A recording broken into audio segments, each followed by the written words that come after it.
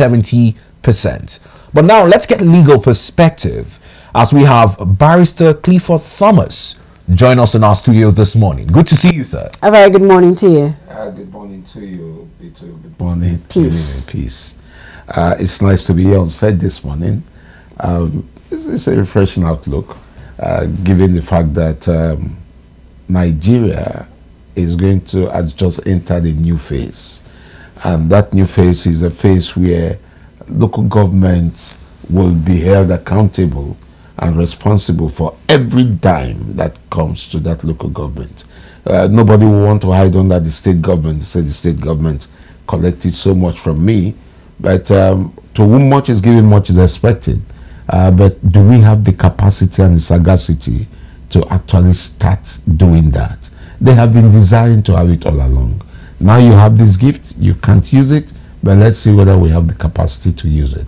Now, whilst the capacity is a big question, another question many Nigerians, and much like our viewers at home, are looking to have answers to is in terms of the said amendments Chief Ibori was pointing to when he says that the Constitution still provides for joint accounts which might not allow for the functionality of this judgment. Well, Section 162, sub 1 of the Constitution clearly states that there shall be a joint account. The Constitution is a document that actually contradicts itself. That's why I recommend, just like other civil society organizations will do, that look, we don't need to amend the Constitution. We need a brand new Constitution. We have amended it over time. It's like an old cloth with several areas that have gone bad, that have been patched over time with new clothes, new pieces of clothes. So you spoil the old clothes and destroy the new one. So what we need to do is have a brand new Constitution where we could sit down together at a conference to say, fine, in terms of local government accounts, Section 7 talks about giving direct monies to local government, but Section 162 sub 1 says something very different, that there must be a joint account. But what is the essence of that joint account? So we need to, in the interim, possibly amend the Constitution to reflect that, but in the ultimate end, we need a brand new Constitution. We're tired of this old Constitution. It's not even autonomous. It's not the people's Constitution, but they lied in Section 1 sub 1 that we the people were. It was not we the people. Nigerians never met together. It was just Decree 23 of 1999 that decreed the Constitution into existence. I think Decree 23 or 24 decreed the Constitution into existence to claim that they are giving to us a Constitution that will become the grand norm of the country, that without it the country cannot exist. But I think democratically we could have changed that, where we have, within a space of 2 years, have a brand new Constitution to reflect the aspirations of Nigerians. I think we've experimented with this for about 24 years now. We've experimented with it and we are dissatisfied with it. Now let's pick it from that angle of democracy, and I hear you say the word brand new. More people would put it towards the renewed hope in terms of how significant it is. From the commendation this morning we hear the president giving the Supreme Court. Many had said, you know, the three arms of government need their separations of power to build the Nigeria we hope for. Now, whilst this administration has pushed it further in ensuring that there is a judgment to begin to start the conversation, particularly is this renewed hope in terms of the brand new hope for a new Constitution that will capture we the people of Nigeria in terms of our aspirations. Well, I don't want to sound politically correct because I've never liked being politically correct. It could lead to a lot of compromise, subjudice and sabotage. But I would want to very sincerely commend the President of Nigeria for pushing for this. President Muhammad Buhari tried when he brought out decree. I keep associating decrees with Muhammad Buhari. When he brought out Executive Order 9, Executive Order 10, to say that, look, there must be some degree of, some latitude of freedom, of autonomy. And then the people fought it. Even the House of Assembly is not free, the local governments are not free, the legislative arm, the judicial arm is not free. The courts still go, the Chief Judge of a state still goes to the state governor, cap in hand, begging for money. A lot of courts we don't have judges appointed, we don't have facilities in the courts, and judges are not well taken care of. But if they had their money directly, they could have done that, because it's their thing. The local government should have its monies directly, so that it could also get things done. But not sounding politically correct does not mean that the mantra renewed hope has not come to play. That is what we are seeing. There was hope, but that hope has been renewed, and so we commend Mr. President for this. Of course, it's his job. If he doesn't do it, I'm not the one to do it. He's the one to do it, to push for it. So he's gotten the Supreme Court to give that judgment, or rather he took the matter to the Supreme Court, and the Supreme Court has given the judgment, and that judgment itself has become a law, because that's where it cannot be challenged beyond here. You can't the apex court of the land. Exactly. The apex court. Any decision given by the apex court of the land becomes a law on its own. So whether it was provided for or not, but the judgment has been given. But tying it with what James Ibori said, Section 162 sub 1, we will need to still tinker with the Constitution to reflect it. But I give a caveat here, and the caveat is that all local government, all states operating this interim arrangement in local government councils must not be given, having caretaker committees and they must not be giving local government funds again. So in this next allocation, seize all the monies, keep it in escrow for when an elected local government comes into play, because Section 7 says that these monies should be, it is guaranteed by the Constitution that they must be elected, underscore it, democratically elected local government councils, which of course should superintend over the disbursement of funds, the allocation of revenues, and the implementation of projects. Now, according to the Nigerian Union of Local Government Employees, that's NOLGE, they've said that this judgment is actually solving 50% of the Nigerian problem. What is your understanding of this statement, and how does it affect us? Well, NOLGE are local government employees, and they have groaned under the burden of the overbearing influence of state governments in the joint account. The joint account thing has not given them the latitude to operate freely. When I say operate freely, I mean conception of ideas, implementation of those ideas, monitoring them, and giving evaluation, monitoring and evaluation. They have not been given that latitude, that grace to do it. So for them to say this, they wear the shoe, they know where it pinches. I agree with them totally, even though the full purport of what they have said may not be in the open, but I think with time the full purport will come out. Now let's look at the place of elections and how accountability can thrive.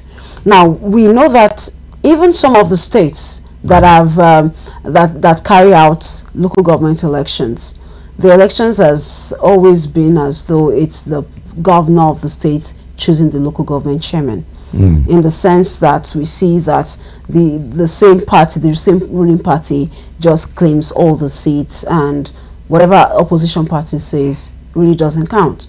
So how does this now, how does this judgment, would it have any effect on elections in states? Yes, I want to posit that, but it's going to take time.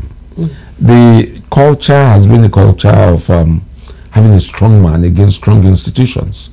We've not had strong institutions. I think the president is trying to make institutions strong right now. They are no longer looking at the African philosophy of communalism.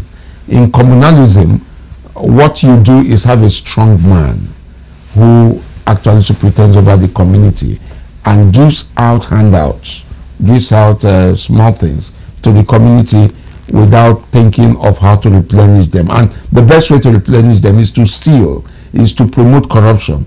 Now, bringing that to local government and the law vis-a-vis the judgment, this judgment will put fear in whoever superintends over local government, that you collect 400 million naira, for instance, and the state governor puts his hand to collect 100 million naira from you guys, you will account for it. They will not hold the state government responsible or the governor responsible. You are the one to account for it. And that way you'll be able to tell the governor, please, how do I account for it? You ask him. And the governor could give you whatever strategies he wants you to use in accounting for it. But at the end of the day, everything rises and falls on the leadership of the local government, not of the state. Because you signed to collect it, not the governor. The days of joint account, the state governor will sign, and the accountant general on behalf of the state governor. But now it is the state, the local government. Now, how does this reflect on the elections? Agreed, before now, the fear of losing structure, the fear of losing control of local governments had made state governors to appoint by way of election. They claim they have elected. So in a state that has like 26 local government councils, if the state governor is from party A, he ensures that party A wins all, so that he could have direct control, because if party B wins anyone, he will not want, the person in that local government will not want the state governor from party A to poke nose into what he's doing. So that's why the governor from party A may want to institute a process to impeach him or remove him or create crisis in that local government, so that he claims he has taken over the local government. Now, other parties will see election as a competitive thing.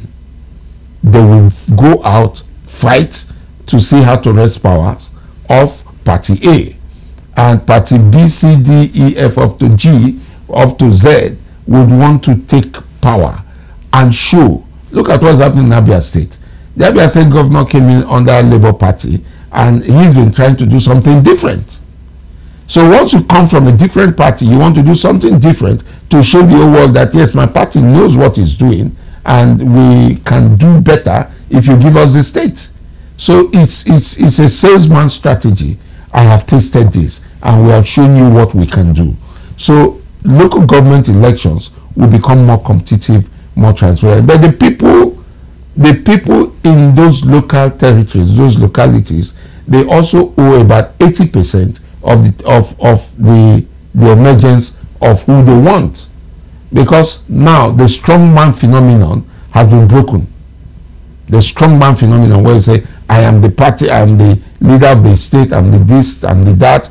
At the end of the day, you cannot really control people again. But once the people insist on the full essence of elections, which is popular participation, you must participate. It must be transparent. Participatory, transparency, and it must be people must be accountable. In Nigeria, they do things without consequence. That's why we can do things and walk away. And it feels as though there's no consequence. No. So now there are what that judgment has done is to introduce consequence. Now you steal government money. I don't know whether the FCC will have the capacity to actually police 774 local government councils. Local government councils. These are some ethical issues that have come up, because corruption has been so exposed that it is so widespread, and it is a part of our culture, as it were. Yesterday you heard the former minister who feigned he collapsed in the court. So that's how they've been collapsing. When they were spending, they weren't collapsing. So this will apply to the local government councils. 774 times about 11 or 12 councillors plus chairmen. So you can imagine those they will be running after. Forget, in fact, they are running after people in the corporate world. They are running after people in government, federal, state level. Now they are descending to local government. Will they have the capacity? Big questions this morning asked by Barrister Clifford Thomas.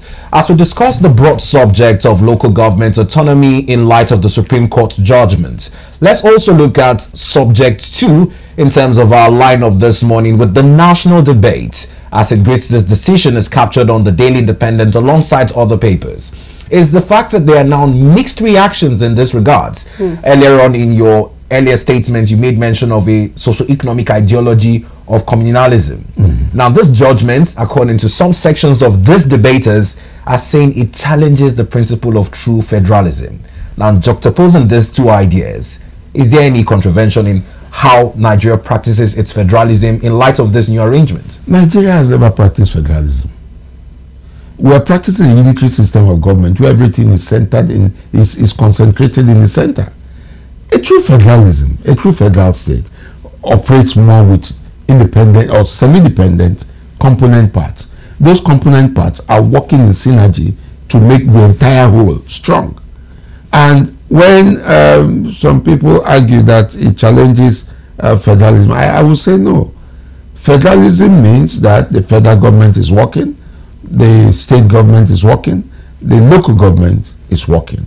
And their roles are as constitutionally delineated that the federal government does this. You go to chapter 4, chapter 5, chapter 6, and chapter 7 of the Constitution, and the entire gamut of the Constitution. You notice that roles are designated. What is the role of the federal government, of the federal executive, federal legislature, federal judiciary? What's the role of the state governor, state government, executive, legislature, legislative arm, and the judicial arm? But even though it's also provided for in the schedule of the Constitution that local government councils will be responsible for this for certain things, you notice that in operation, natural operation, the state government has fused the functions of local government to that of the state. But the federal government has not fused the functions of state government with that of the federal government. The federal government has been truly federal, but to the extent of allowing the component parts to live and breathe. The new renewed hope agenda said, let the poor breathe. So the institutions need to breathe. So we need to redefine rules and ensure that each component of government has its rules. When they say federal government is not an absolute independence of all the component parts. No, it's not an absolute independence. It means there must be synergy. They work together, and in working together, it means that there's a symbiotic relationship between the state, and the local government. There's also a symbiotic relationship. Let me give you one clear example. Do you know that even the courts can make laws? This is one example. Once it can't be appealed and it stands, it enters our law report and our statute books. It becomes a law. So every other socio-economic and cultural milieu oscillates around it. You must take your lead from it. You cannot go and operate outside the judgment of this judgment of the Constitution. You do it, it's a criminal act, it's contemptuous, you can go to prison.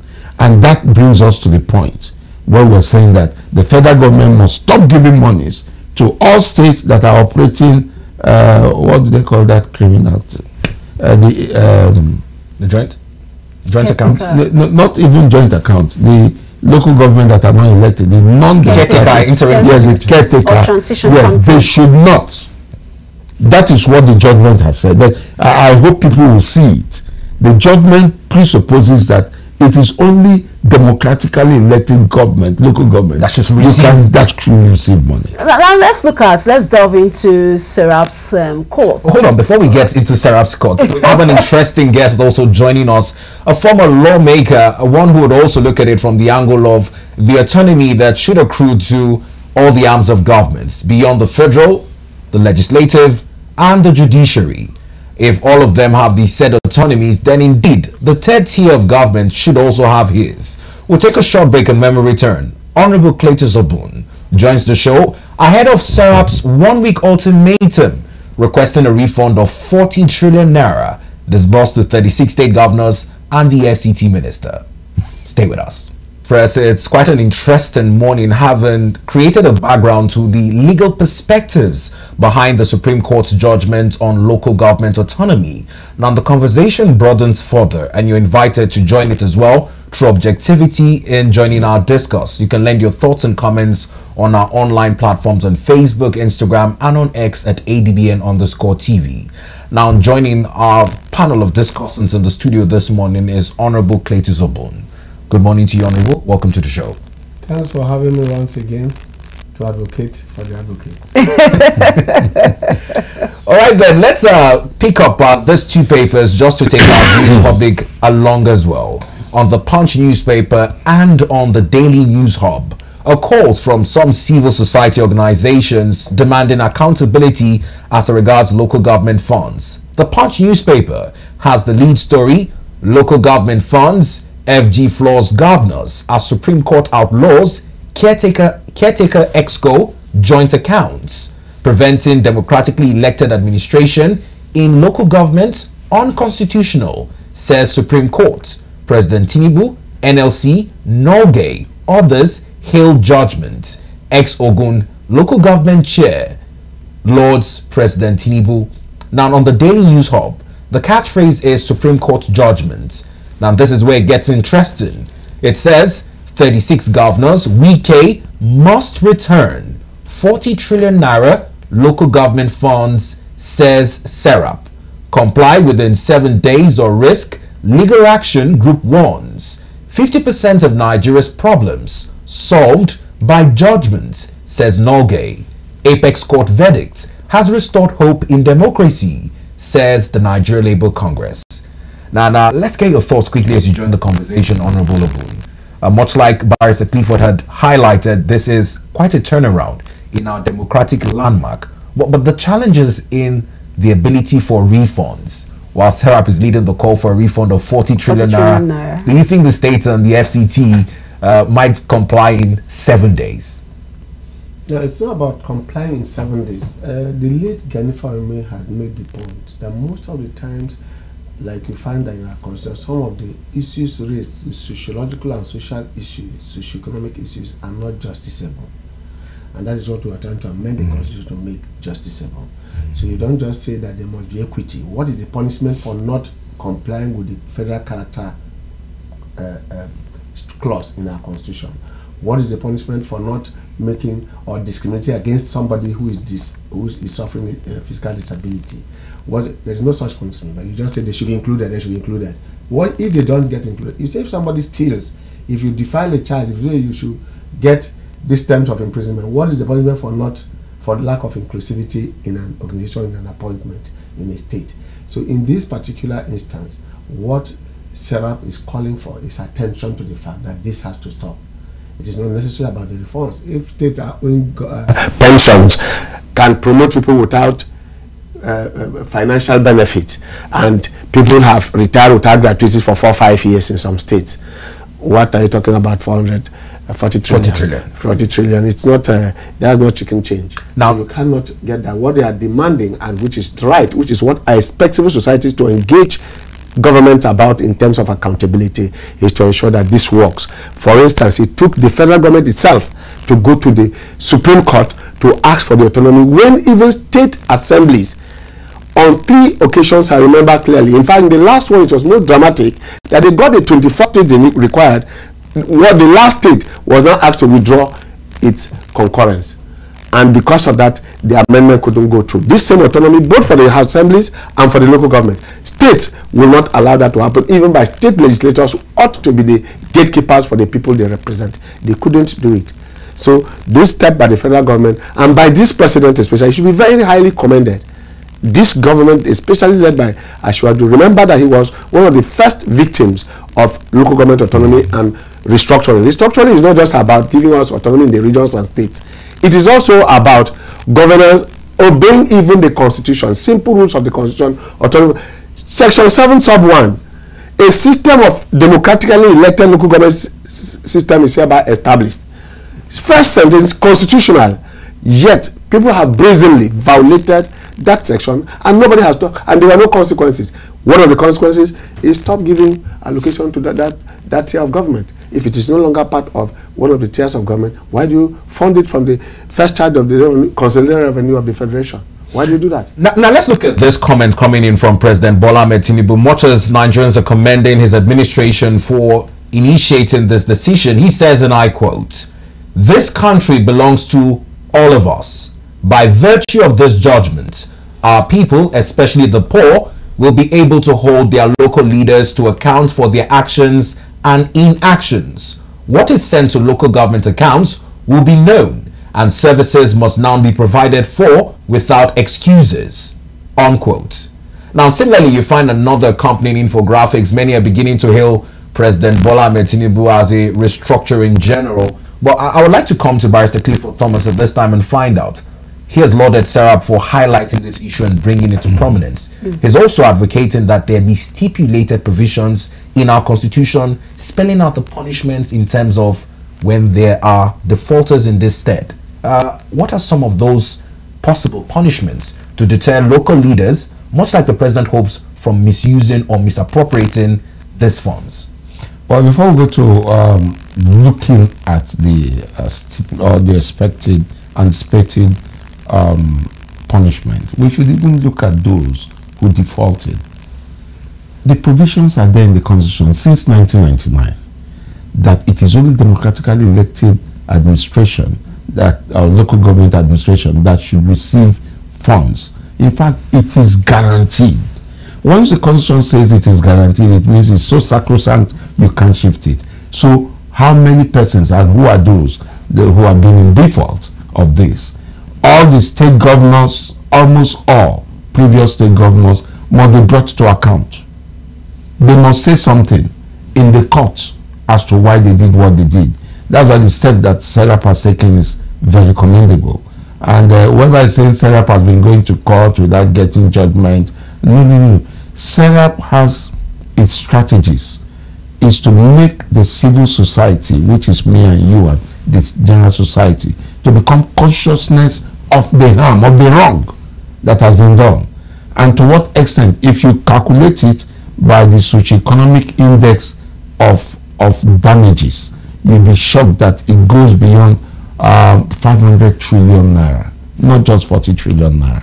Because the consequences of the lack of provision of amenities, the consequences of stealing monies meant for local government, local amenities, the consequences of not engaging the people at the local level by appointing your surrogates to lead the local government is in excess of 500 trillion naira. But if SERAP is looking at the direct physical cash of approximately 40 trillion naira, they are not wrong. Now, some of the punishment will be this. I am one of those, amongst others, who are advocating that if you are convicted for any form of corruption, you should be executed, or you should be given the kind of punishment that makes prison sentence so unbearable that you wish for death. Much like they have in Asian countries. Yes. In fact, there's a prison I saw in Russia 2 days ago, where in fact, Russia right now does not give the death sentence because they feel it's an easy way out for the culprit. So what they do is put you in a prison where you will suffer every day with terrible hard labor, so that by the time you survive 25 years in that prison, they will free you. But nobody has survived up to 15 years in that prison. So they make like for corruption, yes. And how did we get here? By corruption. So the state governments must, one punishment will be sentence somebody to 25 years in prison and make that sentence come with hard labor. And I bet you so many members of the House of Reps, of the Senate, and of the College of Governors will go through this. We have very few pious ones. Now, seize and confiscate their assets. Convert it not to federal government asset, but to the people's asset. If somebody stole so much from Kogi State, for instance, and was able to seize local government monies from Kogi State, for instance, convert the assets, which are proceeds of corruption, convert it to the asset of the people of Kogi State. Let the people decide what they want to do with it. If they want to give police to use as any facility, they can. But let the properties, the assets begin to generate money for the people. Now this decision to invest, hold on, before you go, we'll come back to number 3. Please hold your thoughts. This decision to use the money would vest with the State House of Assembly. Right. Of course, appropriation is a function of the State Assembly. So if it's going to be with the State Assembly, is it really going to be the ramification of the law? There must be a bill, an act, in the case of a state law, dealing with appropriation. In fact, subsection 2 and 3 of section 7 of the Nigerian Constitution deals with who should do what. In fact, subsection 2 says that the law for the implementation of the finance, administration, and structure of local government is vested in the State House of Assembly. Subsection 2 of section 7 of the Constitution. We'll come back to point 3 in a bit. Yes, that means clearly that you are having to go back to the Assembly to do that. In fact, if you look at our crossover law, which was by the grace of God under my chairmanship, what we did there was to ensure that even the accounting officers for local government, auditors, accountants, all those people have a particular qualification, and there is punishment for any of those officers, director of work, director of finance. There is punishment for them if you get at any time, for example, you do contract splitting, because that's where it takes place, and all sorts of things. So if, for example, this law is enacted to do what he has just suggested, what that means is that it becomes punishable under the state law for you not to use that money for that purpose. Now let's come back to point 3. I just needed for us to buttress it, because owing to the experience and what he said in Cross River, it's tenable, and if implemented in a way that the State House of Assembly ensures that it's followed to the latter, I'm sure the people would have more confidence in agreeing with point 2 as you raised. So let's get back to now. Before I get to point 3, let me also reflect on what he has said. He did a great job. They did a great job in Cross River State. But section 1 sub 3 of the Constitution of the Federal Republic of Nigeria says any law, rules, regulation, including state laws, any law that contradicts the spirit, the aspiration of this Constitution shall remain to the extent of its constituency, the supremacy of the Constitution. The supremacy, we talk of the supremacy of the Constitution, that it will remain null and void, the nullity. Now, the state might have a good intention, but where some people from the state feel, oh, it's going to affect them, and from some other states feel if their state adopt this same thing Cross River did, it's going to affect them negatively, they might go through the federal government to frustrate it. That's another huge concern. They might go through the federal government to frustrate it, despite the fact that the House of Assembly carries the conscience of the people. But that statement, again, is challengeable, because some state House of Assembly, particularly their members, they are detached, so detached from the people. In Cross River, for instance, all of them want to live in Calabar, in the federal capital, in the state capital. They don't want to go back to their constituency. But some persons might hold a different view. But that is what we know about almost all the states. We practice around the country, know about almost all the states of the Federation. They want to congregate in the state capital where there are amenities, they have everything they need. But in their constituencies, how often do they even go constituency briefing? So let me go to point 3. Point 3 is ensure that all their relatives, particularly they themselves, their wives, their children, that they cannot travel outside the country. They'll say, yeah, that freedom of movement is guaranteed, but there is a limitation to the rights guaranteed by the Constitution. There are limitations to them, particularly when you have committed an offense against the state. And this is an offense against the state. Not releasing local government funds to democratically elected local government officials or councils becomes a criminal offense. Now, I think we are gradually getting to the stage where it will not just be a civil offense, it will become a criminal offense. And once it becomes a criminal offense, punishments are prescribed. Or where punishments are prescribed or described to fit in as punishment, anything described to fit in as punishment, it becomes a criminal offense. And once it is criminalized, it means somebody will have to suffer consequences. And one of the consequences will be stop them from traveling outside. If they have, in fact, there should be a rule, if not a law, that once you are appointed into government office, whether elected or appointed, you must withdraw all your children who are studying outside the country. We'll come to that. You must withdraw your children in private schools. Take up a public school and supervise, so that the quality of education is and improve. Now, Honorable Obun, it's also from the point of executive orders. Some state governors have gone a step further in trying to ensure accountability on the part of local government chairmen and their councils in mandating them to be residents in their local government areas. But this executive order seems to be somewhat flouted by local government chairmen and councils, much like Barrister Clifford said. Because, again, there is no punishment for it. One of the conditions should be, when we talk about, when we were talking about the clash between state laws and regulations against the Constitution, for you to enact a law in the state, you must first of all consult the Constitution to ensure that you are not in any way going to, because any law or regulation, even an act of the National Assembly that clashes with the Constitution, it must bow and give way. So it is not just about states, it is that even the National Assembly can make, remember the anti-corruption law in Kano, where they were inviting candidates to come in there. And they said, look at what the Constitution says about investigation, CPC. So there were a lot of confusion, but we expect that the Supreme Court will give us a clear interpretation of something that you can't enact this if it clashes. If you are doing it and it doesn't clash with the Constitution, there's no problem about that. But in this context, what we are discussing here is that if you make an executive order which does not clash with any state law, an order, executive order must not also clash with an existing state law. When we talk about the Constitution, once it clashes with a substantive law, that executive order is a nullity. Now, in the context in which we are dealing with it, which is what the federal government tried to implement when they said, look, if you don't have an election, we will send allocation. Under which law are you doing that? That's why they needed the interpretation of the Supreme Court to say a man is infringing on the Constitution. For instance, you have given a governor immunity, and you watch him come see his opponent on the street, pull a gun and shoot him. He says he's covered by immunity.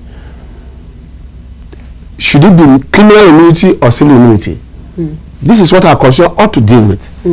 We also have the clash in which the #1 law officer of the public, the Attorney General, and then the minister are combined into one office, making it difficult for him to know where his allegiance and loyalty lie. Is it to the people or to the government he's serving as minister?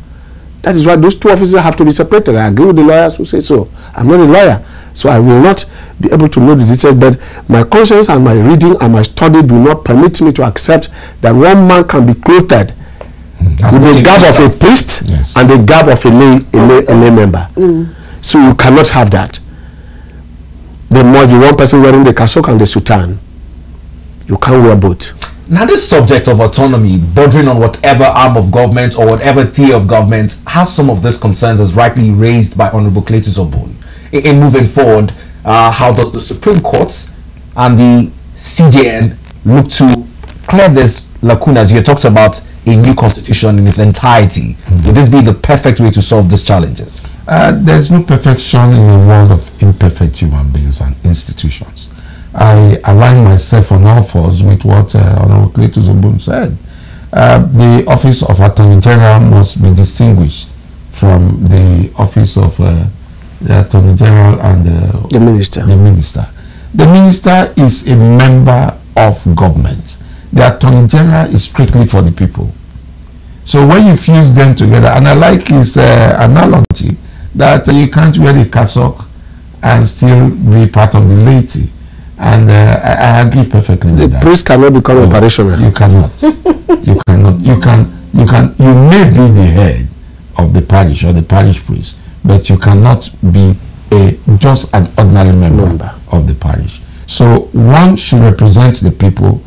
That's why you have the office of the public defender, and the other one should represent government.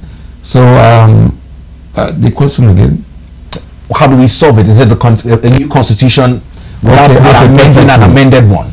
Well, we've amended this. This our constitution is so patched and overpatched, and the OBMers in the National Assembly they have overpatched this condition that it is so, I wanted to use the word useless, but nothing in Nigeria is useless.